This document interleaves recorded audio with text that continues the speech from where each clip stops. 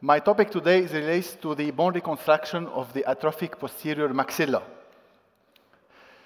The objectives of my presentation are to find the optimal solution for bone augmentation of the upper maxilla and try to compare guided bone regeneration to autogenous bone blocks as well as segmental osteotomy. And as well, we will try to select the optimal solution based on different anatomical and physiological parameters. We all know today that the maxilla resorbs upward and inward to become progressively smaller with time, and so implant placement will be more difficult in these cases.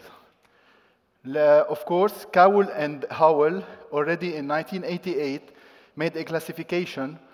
In the class 1, of course, implant placement is very predictable and easy to perform, while when you are in class 5, it's very difficult to place implant and to do an implant rehabilitation procedure.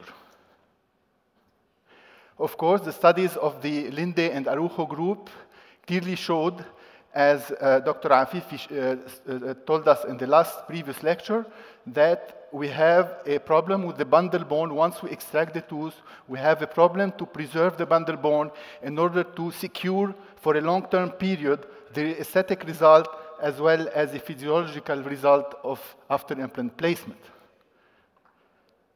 Of course, in the maxillary sinus pneumatization have been reported, and we have around 50%, approximately 50% of the population. So as Professor Boozer showed in his presentation, we have to rebuild and reconstruct this area in order to achieve a long-term success with our dental implants. Of course, the studies of Seong showed that in 54% of the cases,